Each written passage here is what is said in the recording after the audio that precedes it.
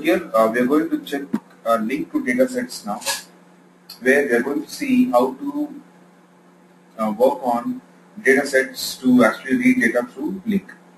Right?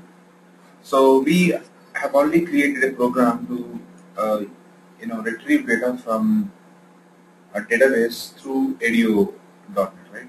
And we have used SQL adapter, which is SQL data adapter, and SQL data adapter obviously need a data set to fill, right?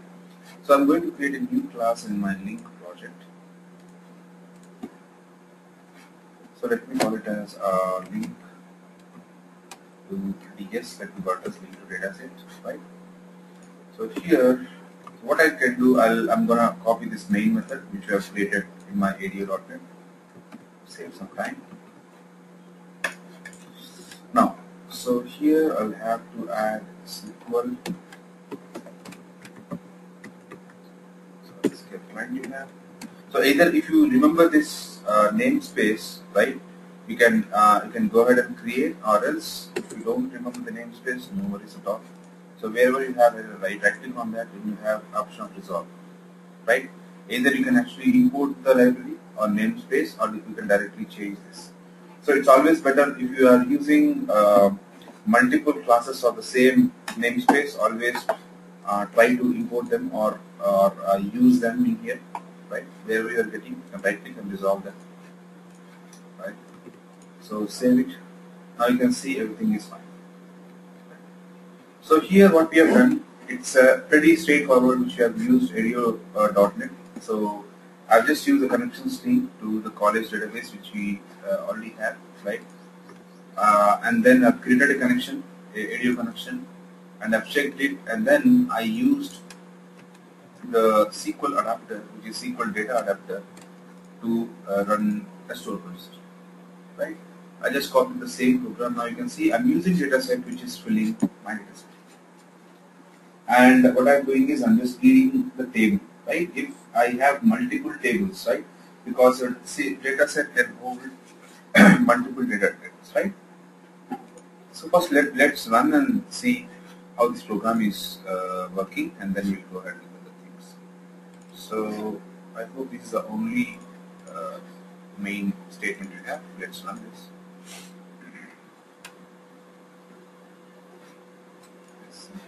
There are other link to do is one, and also link to. Let me remove the static over here so that we can maintain a single main.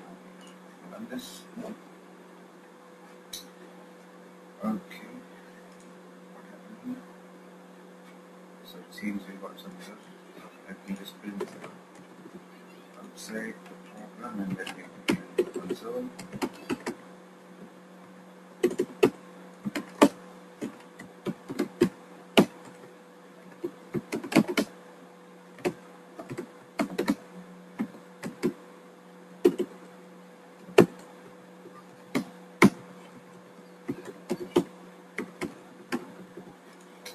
So let's check what happened here. So it says exception. You have the exception of the SP.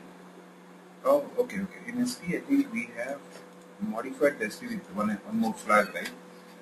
Okay, you remember. But in our program, when we actually created this program, right, we didn't add this flag.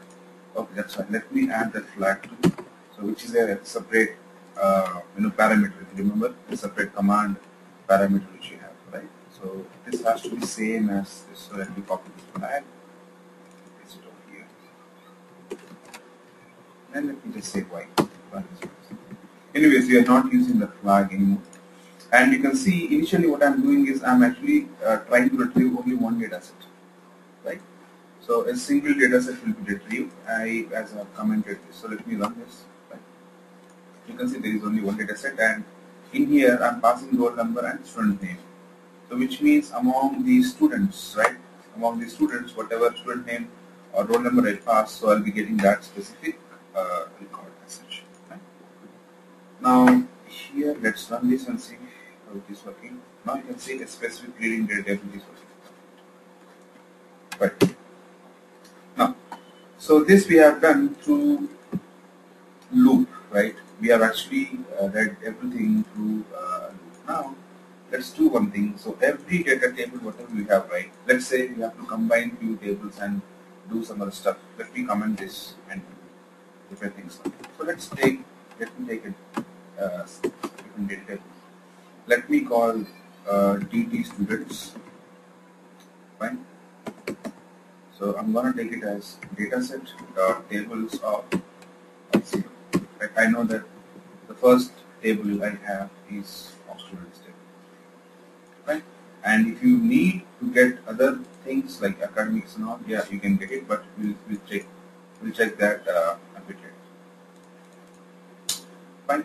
So here, now let's see how we can actually use our link to connect with this. Now you can see here that we have actually we were actually getting the data, right, for each query, right? Let's say we have 4 and 5 and different options of getting, right, where I've called different numbers like roll number 4 and we have used so many things, which means I'm actually, if I want some other guy with roll number 5, then again I have to run the same SQL, right, which again gets triggered, and then obviously it's going to take some time or it is a costly operation to do in SP and get the data. Fine. So first let's see whatever we have, let's run that, and then we'll see how to actually reduce this with link. Right. So let me call var as out1 as out1. Let me take it from. So let me take it as R, which is each row in the table. Table name is duty squares. Select R. Right. Now this is the first scenario where we are actually getting all the details of the data table. Right. Now you are actually reading things from data table and printing them. Now here you can see there is an error. Now why we are getting error? Because as we know that Linq is something which can read generic enumerable, right? Enumerable generic types, which means we should be able to iterate through the objects. But here data table is something which Linq doesn't understand if you directly load. So for that data table you have to use something called as enumerable. Right?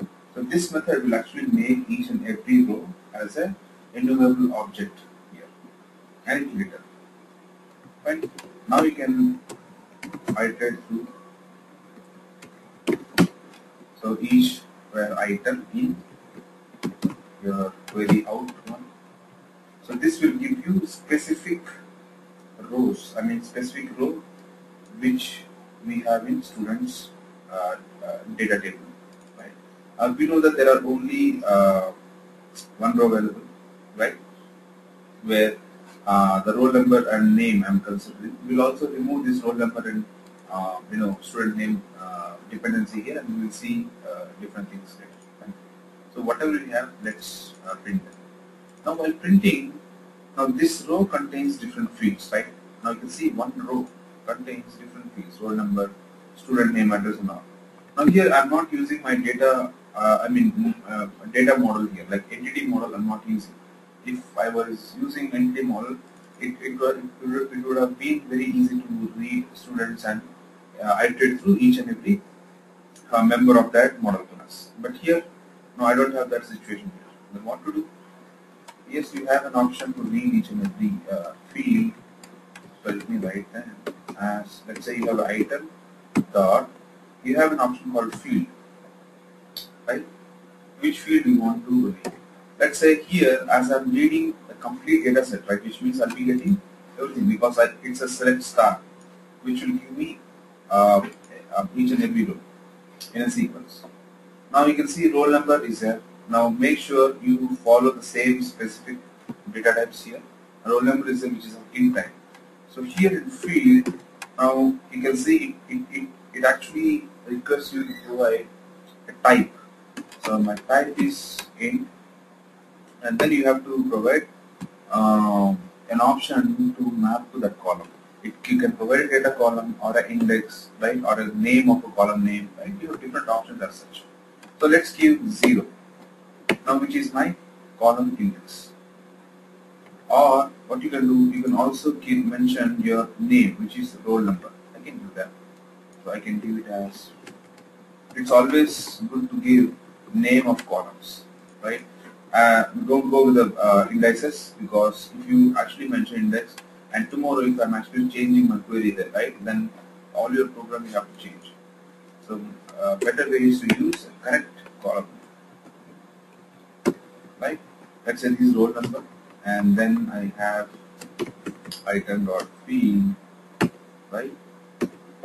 Let's say I have something called string, right, which is the student name. Right? So let me make it as let me copy the column name so that we don't make any mistake here. Right. So this is one element I have, which is student. Now these should be separated by, let's say, s space s. Right, I'm just printing. I'll just print one more item. Field of string element of type. Let's say I'm going to take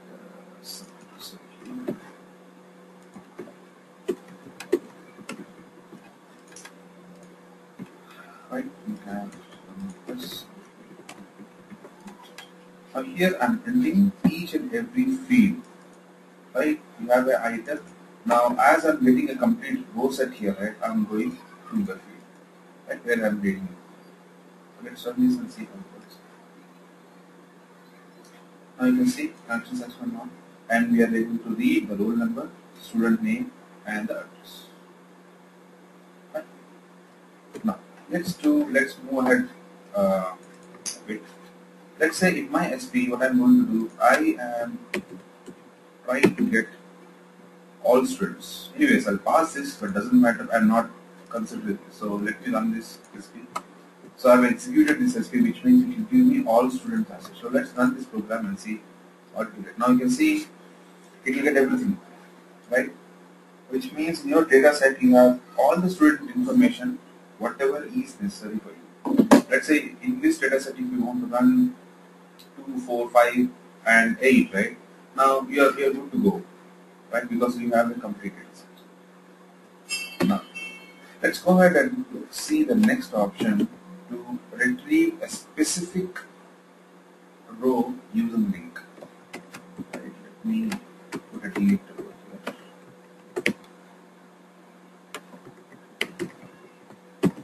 So let me call out var, let's say output 2. We have from, let me call it as R in data DB students. We have as enumerable. Now we normally say select R, let's say. So before that, we can add a condition where. Now we are going to get where, we are going to apply where condition on, right, some certain fields. Let's say here I want to get data which is, roll number greater than some 3, let's say. Let's go ahead. Here are field type of, let's say I want roll number, which is this, right? This will give you let's say greater than 3. Now again, now you can see that this field is of type 8, right? And what I'm saying, I'm actually asking is it to return the complete set where my roll number should be greater than 3. Now you can see there is, we actually got a condition. Now this is something which we are applying to my data set indirectly through the data table, right? Because data table is an integral part of your data set once you fill it using your SQL data. Fine. So here you can see if you run this students, so greater than 3 in the sense you will get all these items. So let's run this step and then go and see. Okay, we haven't printed it. Sorry.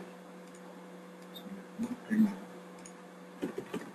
without data set. Query. Query is output. Remember again, whenever you are writing any link, that is called as a query, link query. Whenever you actually try to retrieve data, then that is the execution of your link query. Okay. So now you can see the greater than 3. We got a false.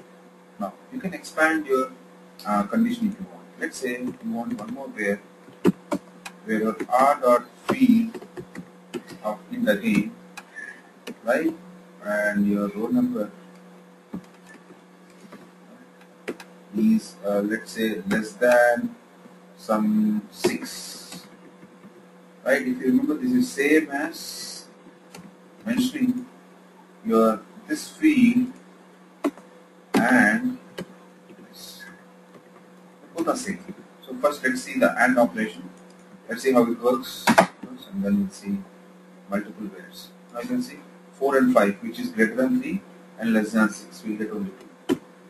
Now you can see that I'm not using entity here. I'm using a direct ADO components. So this is something which is linking your link to a data set or a link to SQL components. Right? So instead of AND, let me use one more pair, right, and run this. You can see it will give you the same output, right, of retrieving. So this is where we have multiple where conditions where we are actually getting specific data but complete row set. Right? Now let's go a step ahead. Now this time what we want is we want to get specific column set. I don't want a complete row set. I want a specific column. Let me call it as out3 from R. Let's say in DT students as an available, we have select. Now if you want specific, yes, you can define that. Let's say I want only name. You can go ahead with string of, you can give you column name. Now column name is my student name, which means this will give only student name across all. First let's print this and then we'll apply some conditions over here, right? For we have for each where item in out3, right? Now you can see it returns only one single string, right? Which means you don't have to actually get a sub or call sub methods of item. You can directly print that. Console.writeLine now. Let's look at it. Right. Let's run this. And you can see you have all the names, right? We retrieve and return. Now let's apply a simple condition here again. Whatever we have seen. So let's move it by order by. Now which one you want to order by? As we are selecting same field, I can use the same field here and I'll say ascending. You don't have to actually exclusively say ascending. By default, if you are actually providing the order by, it will normally sort. Let's run this and you can see, right, Arun, Ben, Kiran, Ram, and Sam. This will be sorted in the second order. Right? Let's try the group by. Right? We have group. What to do? Group all R's by, and on which condition to group? Let's say I want to group by all the student names. Right? Which is accepting the group by here. Okay, group, yes. When you are grouping it, right, then we don't need this.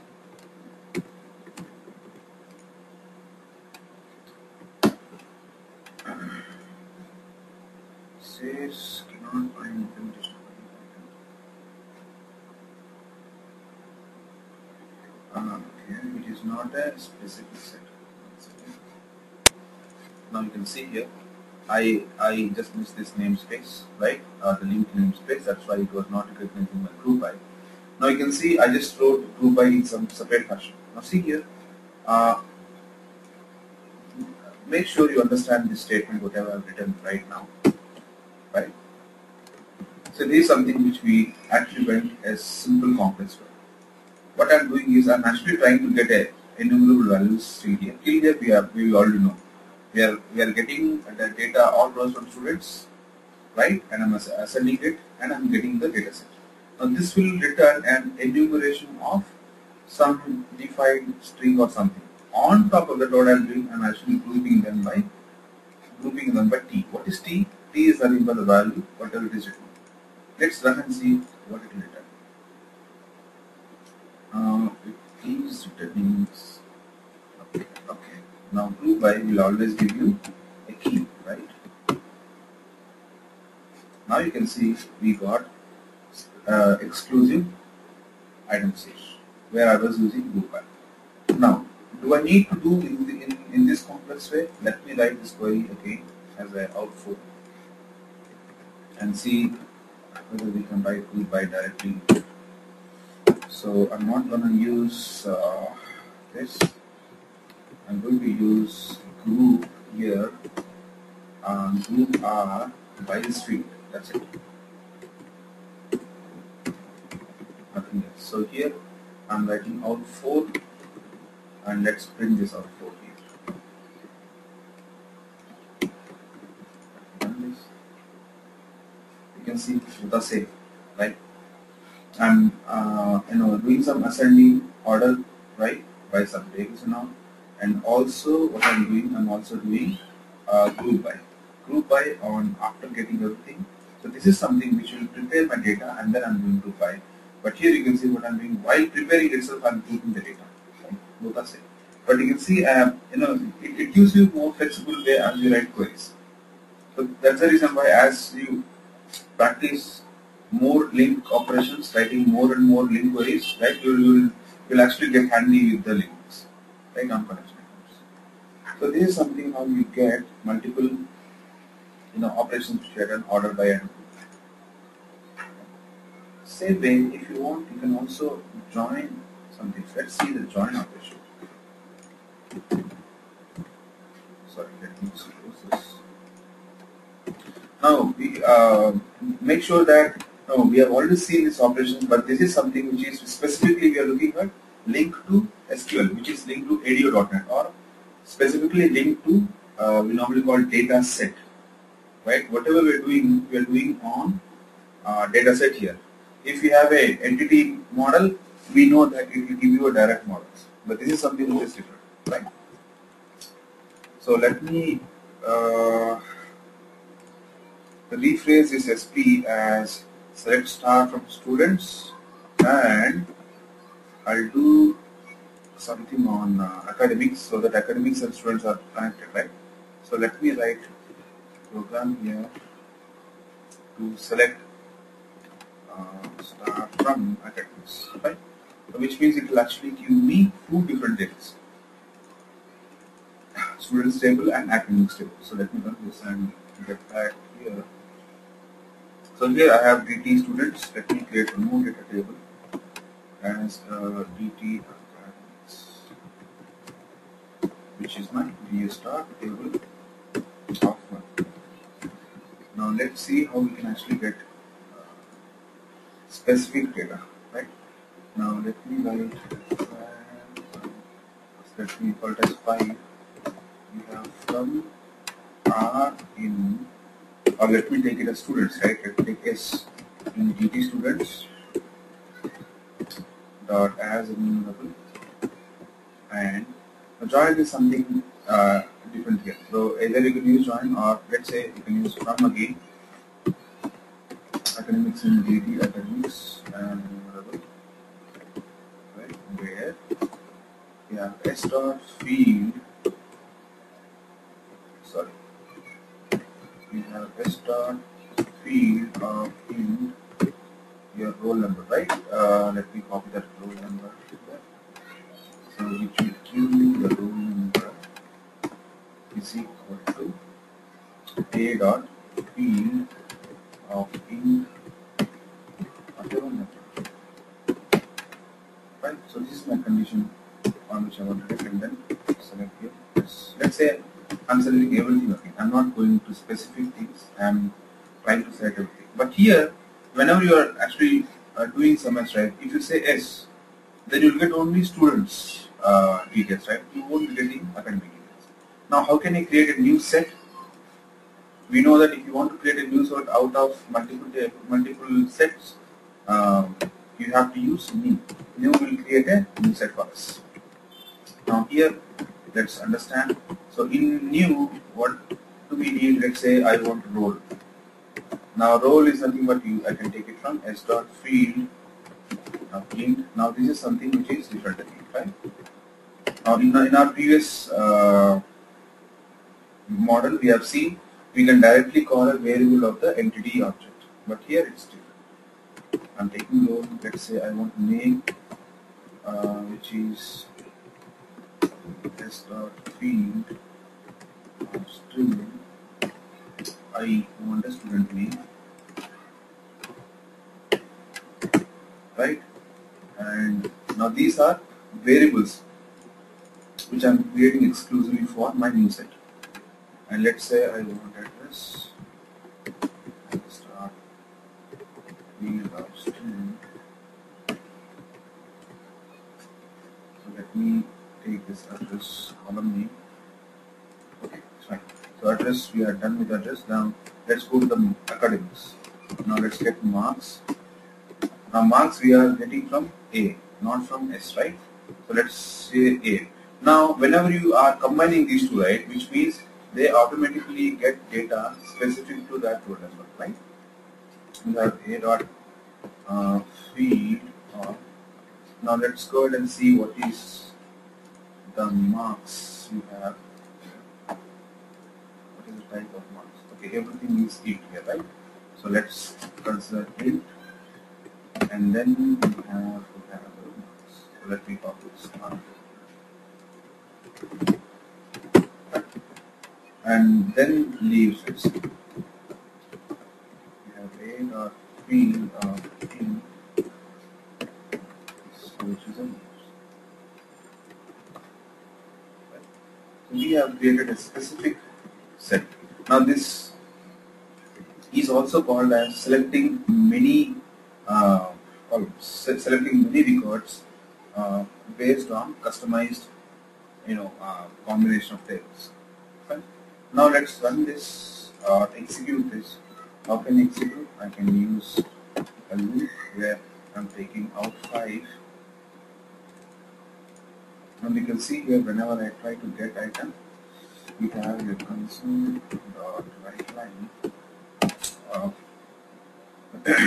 Let's say it is item dot. When you click on dot, now you can see all the new details will come. Right? These are new columns which we declared.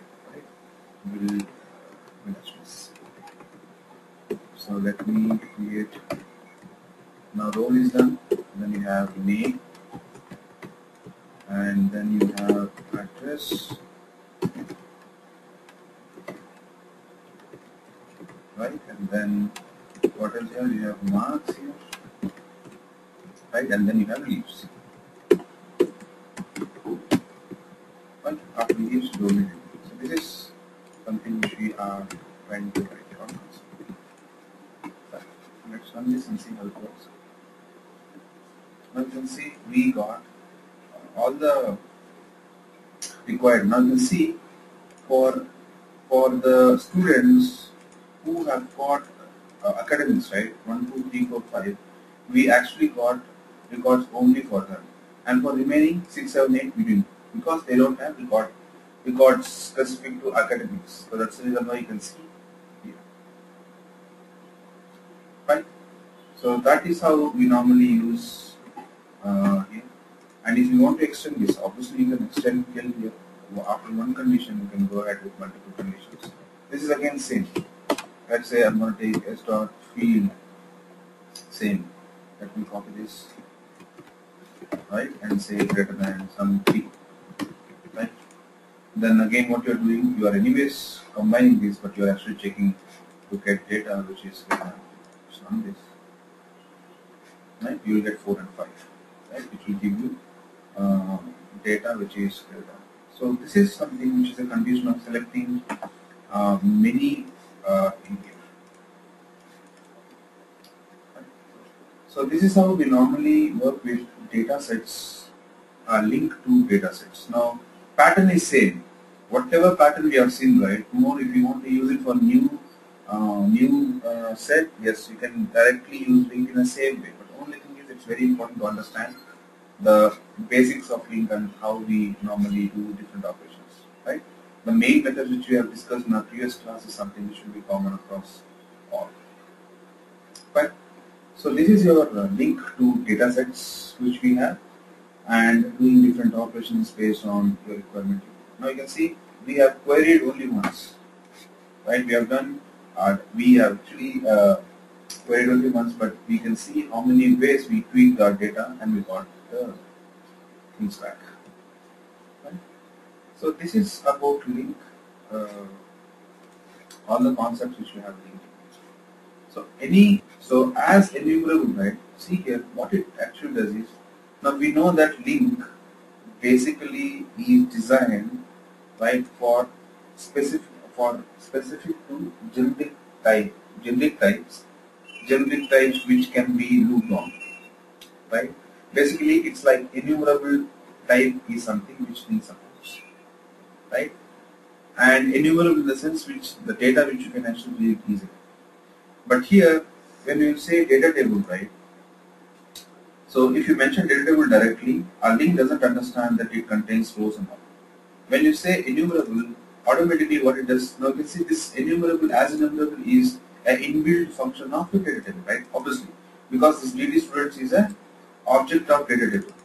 Now whenever you use inbuilt as enumerable, what it does is it will automatically convert each and every row as a separate enumerable generic type row, right?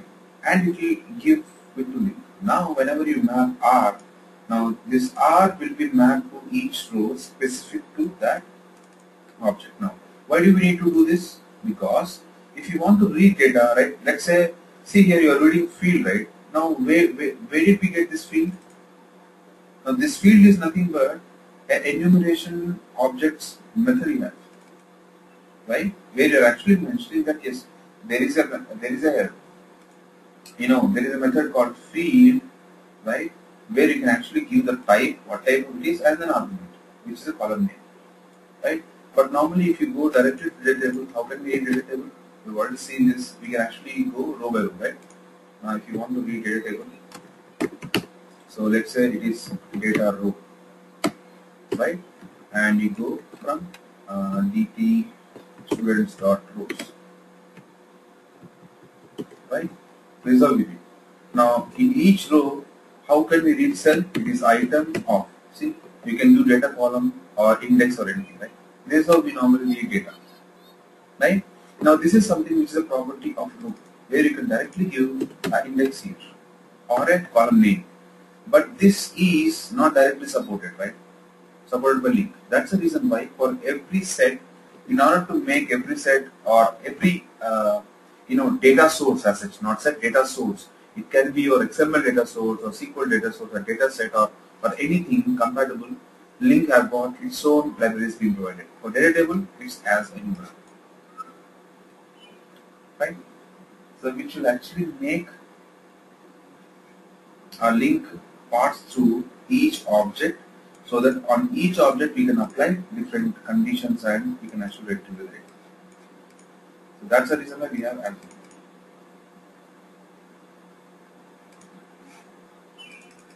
Okay. So anything else, guys? Okay. Fine. So this is about link concepts.